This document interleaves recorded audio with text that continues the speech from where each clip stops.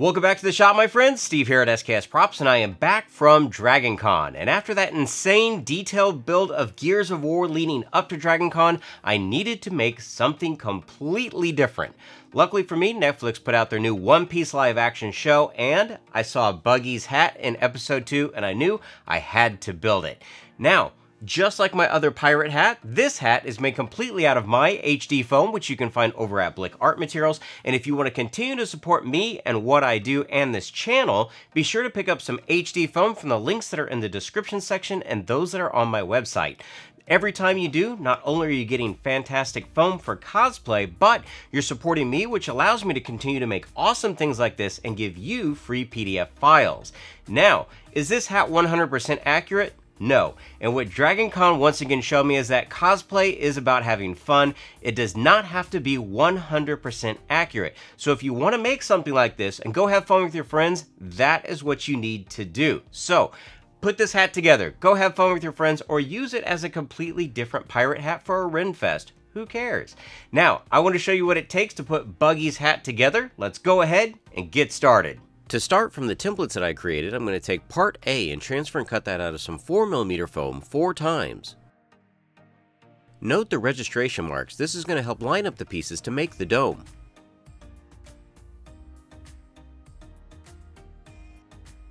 Make sure to get out your respirator whenever heating or sanding foam.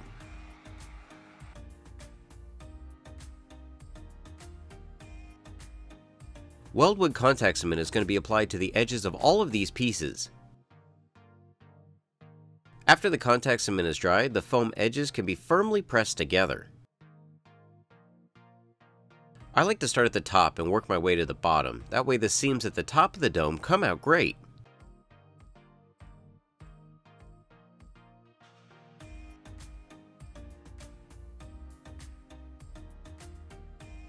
After all 4 pieces have been assembled, I can then take my rotary tool and a sanding sponge and clean up the seams.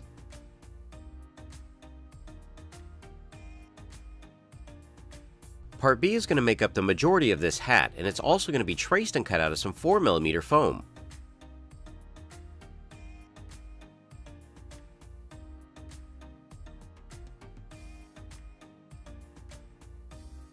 The darts in the middle of the brim are going to go inside the dome. You may need to adjust the size of this so it fits your head properly. When lining up the dome, I make sure to offset my seams. Then I can glue the tabs to the inside of the dome using some Bob Smith super glue.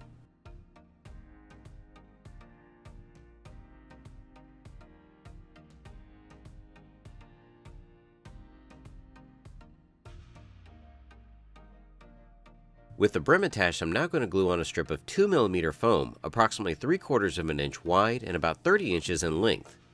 Of course, trim away any excess foam for it to meet up in the back.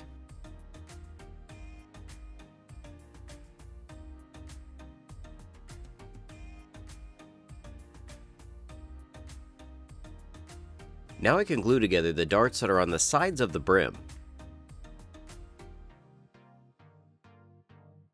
This foam, when glued together, will make the sides of the brim curve up.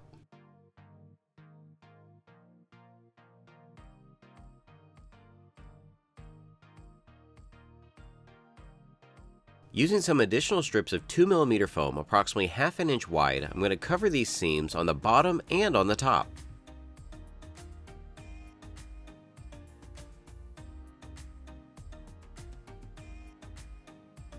Also note that I'm curving the brim while I'm gluing these in place. This will help it retain the shape.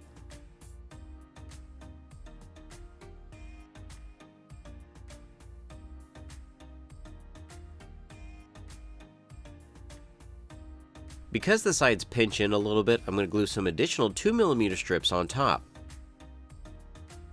And don't worry, you're not going to see these in the end. They're actually going to be covered up by the wig later on.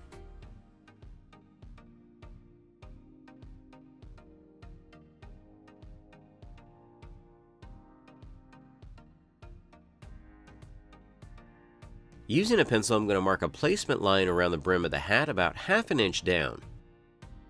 I can then cut 2 strips of 2mm foam, approximately 1 3/4 by 32 inches. These are going to be glued around the brim to simulate an additional layer of trim fabric.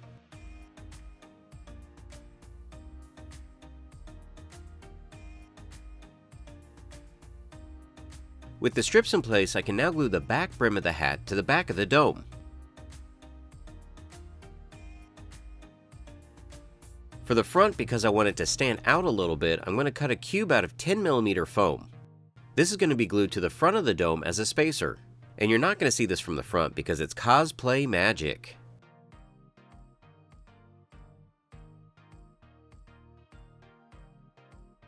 Now because this hat is just foam, I want it to have an additional texture. So I heat up the foam with my heat gun and I press a coarse textured fabric into the surface. This is going to help emboss the foam and it's going to make it look a little more interesting than just being flat. Throughout this process, you could also cover the foam with fabric as well.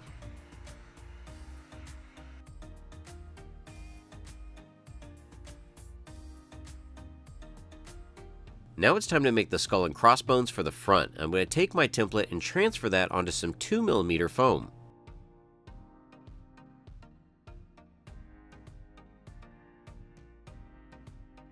I can then mark where the skull and the bones are going to line up before cutting my template apart.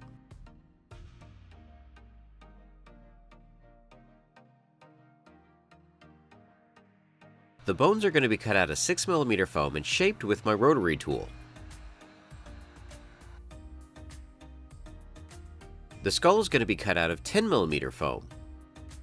And after it's been rounded over, I can then take my pencil and start to mark on all the details.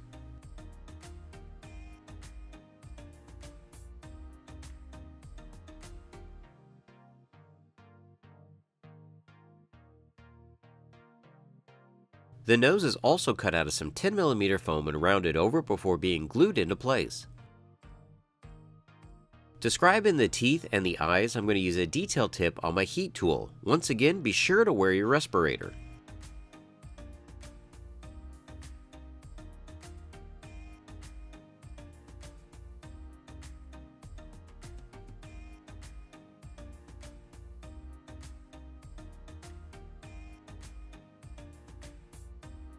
Super glue can now be used to glue all of these details onto the 2mm foam backing.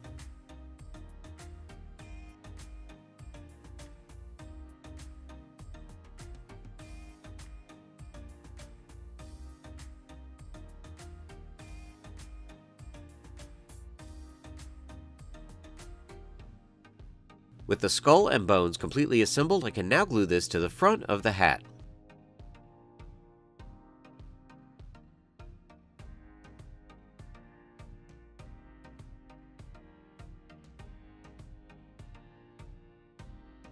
To seal the foam, I'm going to use some Plasti-Dip and some Krylon Red Oxide Primer. And for my base color, I'm going to dust on some Valspar Satin Orange.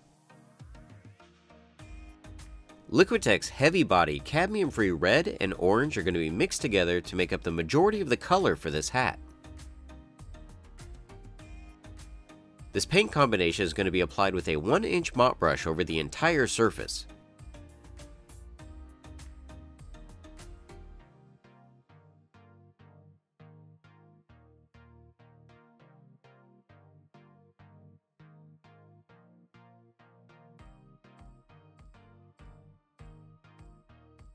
I changed the hue just slightly lighter and I stippled this paint onto the hat. This is going to simulate a textured felt surface without actually having to use cloth.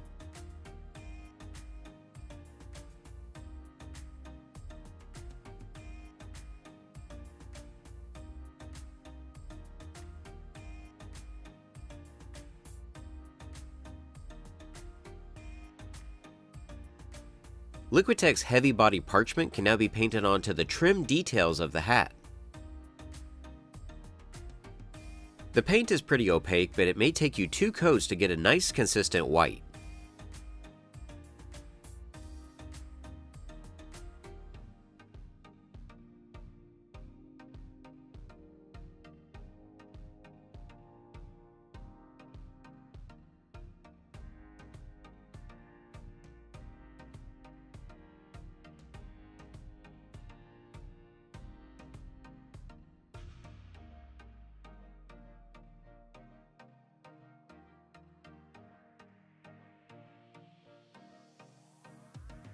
I could then go in with a detail brush and paint the sides of some of the 2mm strips.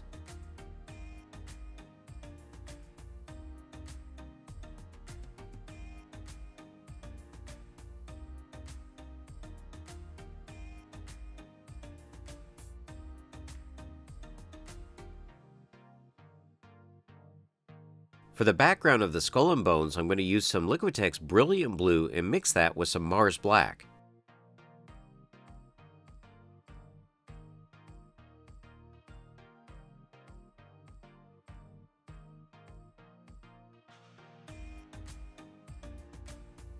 This is applied with the detail brush to the front and the sides of this piece.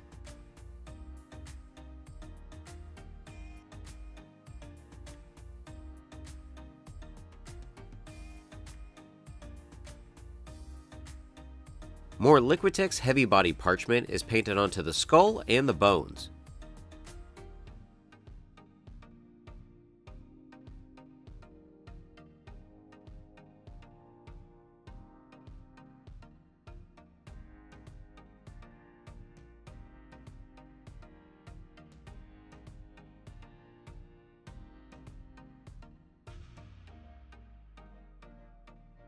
Making sure to paint the sides of the bones and the individual teeth.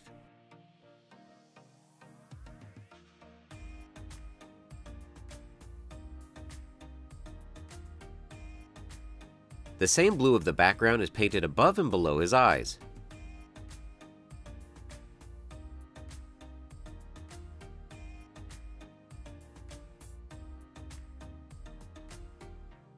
Mars Black is used to paint in the eyes and outline the teeth.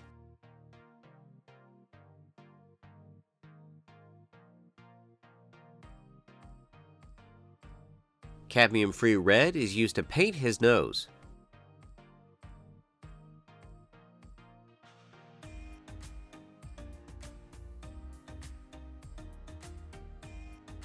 A little more Mars Black to clean up the eyes, and the painting process is complete.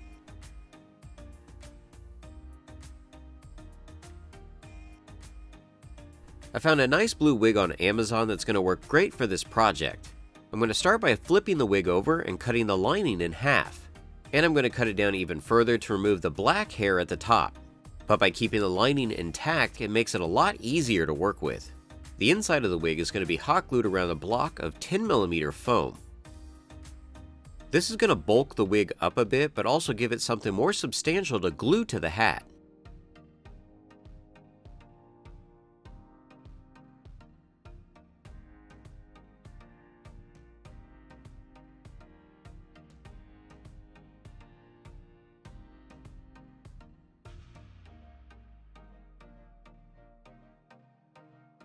So with the side of the wig complete, some more high-temp hot glue can be applied to the inside of the brim. The wig can now be firmly pressed on and held into place until the glue has a chance to cool. Now the length for the hair on the sides is really dependent on if you're watching the live action, the anime, or reading the manga. So I'd say cut it to the length that you want for your build. Then I was able to style the wig hair by adding a few small braids and rolling it with some gel.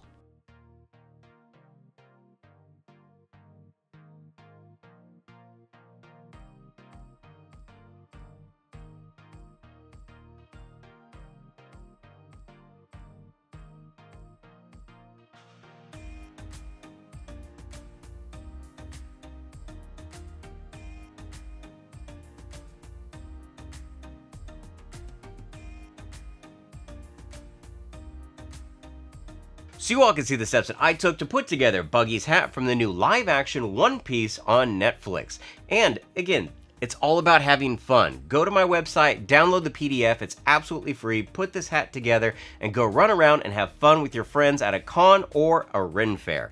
And if you are building any of my builds or utilizing some HD foam, be sure to tag me at SKSProps on Twitter and Instagram because I want to see your creations. Also, I started doing Maker Mondays once again, and I just might feature your work. So until next time, build your best with the best.